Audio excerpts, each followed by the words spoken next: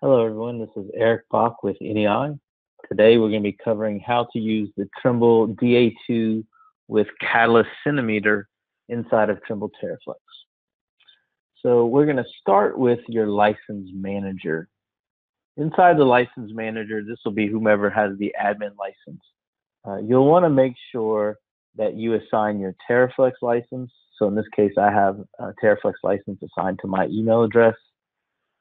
And we also want to have this Catalyst license assigned to the same email address. That way, when you log into TerraFlex, that email address is called a Trimble ID, or for short, a TID. Those TIDs match Catalyst and TerraFlex. That way it knows which to use. If you mix them up, you may run into issues. So what we're going to do now is we are going to switch over to the TDC 600. We're going to show how to set that up. All right, so we are on the Trimble TDC 600 right here, and we are going to start by Bluetoothing our DA2 to the TDC 600. This is an Android device. I'm going to hit the home screen here, scroll from the bottom to the top till I find settings. And we're looking for connected devices. So I'm going to select connected devices. And then the first time we run this thing, we need to pair a new device. This should only need to be done once. So I'm going to go ahead, pair new device. I have my Trimble DA2. It's got a battery to it. I have it powered on. I'm going to select the DA2. It's going to start pairing. And it's going to ask me, do you want to allow access to your contacts and call history? I'm not going to set this up. I'm just going to click on pair. And then it shows up under currently connected devices. And then it'll eventually show up under this previously connected devices. That's all we need to do here. Moving forward, you don't have to mess with the Bluetooth setup inside of the Android device with the DA2. All you do is power the DA2 on. It'll find it automatically. So now I'm going to minimize this. I'm going to get rid of that. And now I'm going to go run TerraFlex. So I'm going to go ahead and run Trimble TerraFlex right here. Now, first time you run this, you'll need to sign in with that Trimble ID or that TID we talked about earlier. Mine was signed in yesterday, so it automatically just signs in for me. And then it's going to sync up, look for new projects and things like that. So I already have the project I want to work on today. So now all I need to do is click on the menu icon. Those are the three horizontal lines at the top. Some people call that the hamburger icon. Call it what you will. You can click on that, or you can swipe the screen from left to right. Either way. We're going to go down into settings.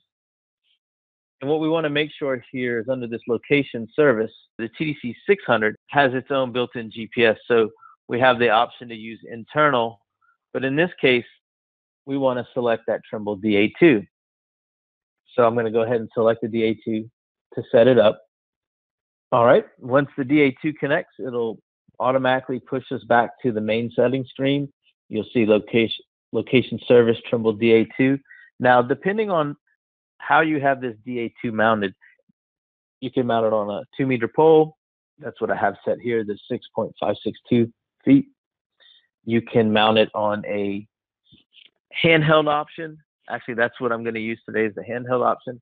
So I'm just going to change this height. I actually have the GPS unit running outside sitting on the ground.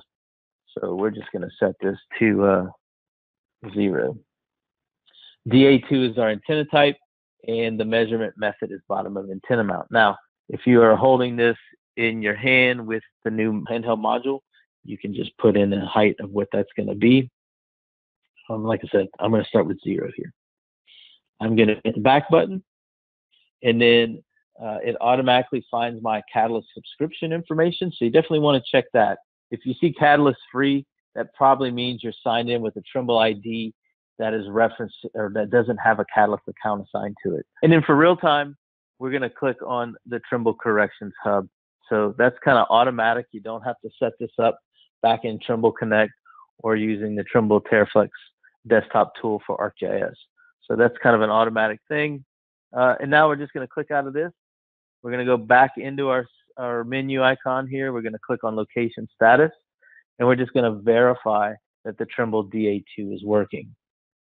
So you can see at the top of the screen here, it says Catalyst DA2. It's telling me I'm currently getting 5-inch accuracy horizontal, 8-inch vertical, and I'm tracking 19 satellites. If I were to pick this up off the ground, I should be getting a little bit better position. You can see right now that the Trimble Corrections Hub is using the RTX Internet option. Trimble Corrections Hub consists of RTX satellite. So if you didn't have internet or internet connections either via cellular or Wi-Fi, it would use RTX via satellite.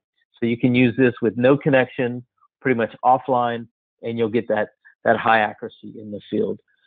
In this case, I'm connected to Wi-Fi, so it's using RTX Internet. And then the third option is if I was in a VRS Now, or I should say a Trimble VRS Now area, then it would automatically dial in and use the VRS Now corrections. And you can see here I'm at 3 inches horizontal, 4 inches vertical. All right. If you have any questions, feel free to reach out to NEI or check us out on NEI GPS YouTube for more information and videos.